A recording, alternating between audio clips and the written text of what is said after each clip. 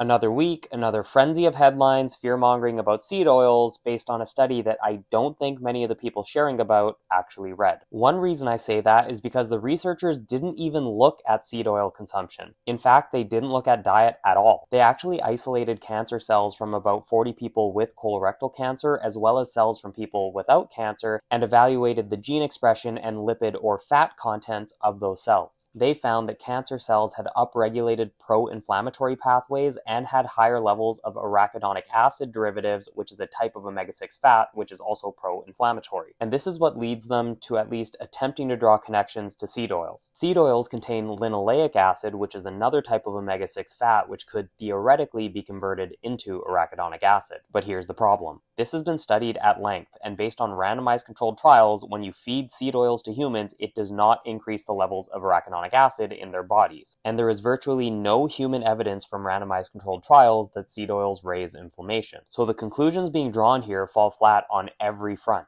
They didn't look at seed oil intake or diet at all. Seed oils don't increase levels of arachidonic acid, and seed oils don't increase inflammation. Plus, this type of mechanistic research that looks at isolated cells in a petri dish is near the bottom of the evidence hierarchy because it rarely leads to the expected results when actually tested in humans. So I don't think we should be using this study to link cooking oils to colorectal cancer, and I certainly wouldn't use it to suggest that seed oils have been a colossal mistake.